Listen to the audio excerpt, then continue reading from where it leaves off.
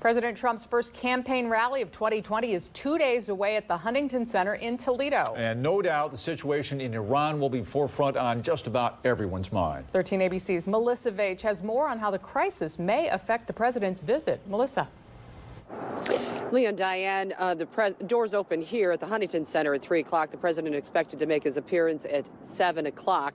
And as you mentioned, a lot of the talk is expected to be about the unrest in the Middle East.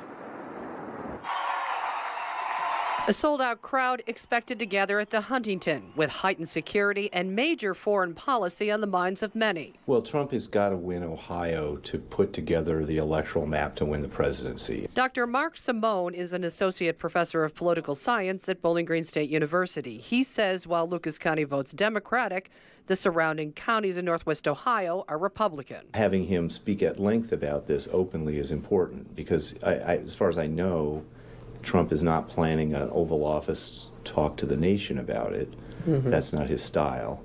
So he'll do it in the campaign rally context. And there's a whole lot of voters who want to know about the fallout from the Iranian tensions. I asked Simone if this will lead to war. He says probably not. Because neither country, both domestically and in their foreign policy, would benefit from that. A view shared by Dr. Joel Voss, professor of political science at the University of Toledo, specializing in Middle East politics and terrorism. He says President Trump's threats to attack Iran's cultural sites present a greater danger. That type of rhetoric makes Iranians even angrier at the United States. Not the Iranian government, but Iranian people, right? Who generally just don't want to be in a war, just like Americans, right? We don't want to be in a war. Now, later this afternoon, President Trump backing off the claim that he would attack cultural sites, so at least that part of the threat seems to be alleviated for now.